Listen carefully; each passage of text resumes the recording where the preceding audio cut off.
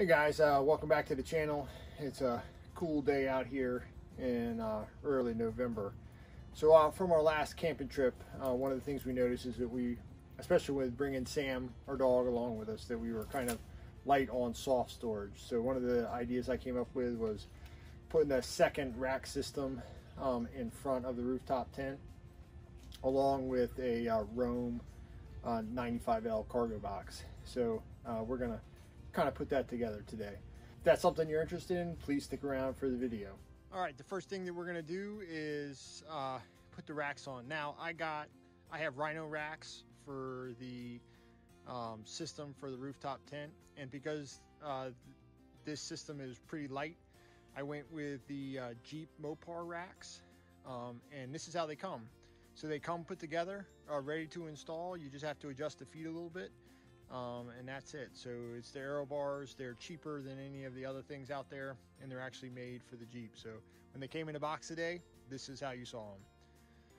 So we're gonna adjust the feet and stick them up there and see how it looks. And then to move the foot on the crossbar, there's a 4mm screw right there.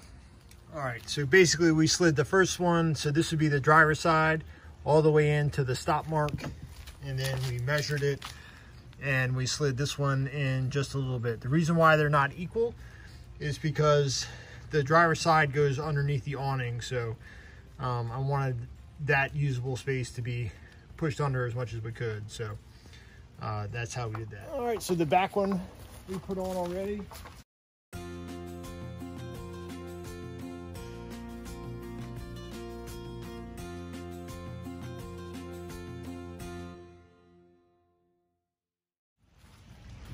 All right, so these are set, so it's 5 inches from the edge of this to the edge of that, and then 5 inches from the edge of this to the edge of that. And that should give us enough spacing to get our Roam box on there, so we'll go get that now.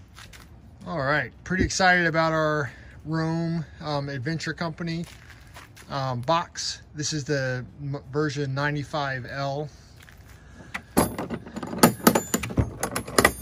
It's got 3 lock and hatches. Opens up with a weatherproof seal and gas struts, so pretty cool. So we'll throw this up on the rack and see what it looks like.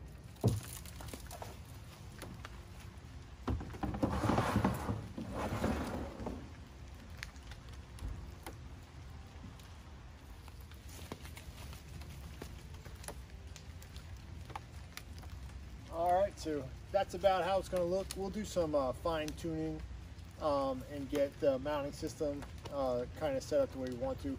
Roam's getting ready to come out with a bracket that is specifically for these 95 and the 83Ls that attach to the roof rack to securely lock it in place, so you don't have to use ratchet straps or anything like that.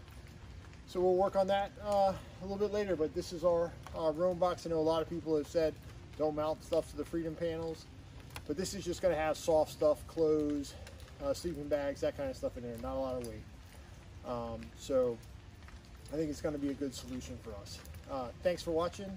Hope you liked it. Hope you got something out of it. Quick install right out of the box. I hope you liked it. Hope you got something out of it. It's just a simple install. Just wanted to show you guys what we were doing. If this stuff is something you're interested in, please subscribe, like, and comment. And we'll talk to you next time. This is Fisher Deep Adventures. Thanks for watching.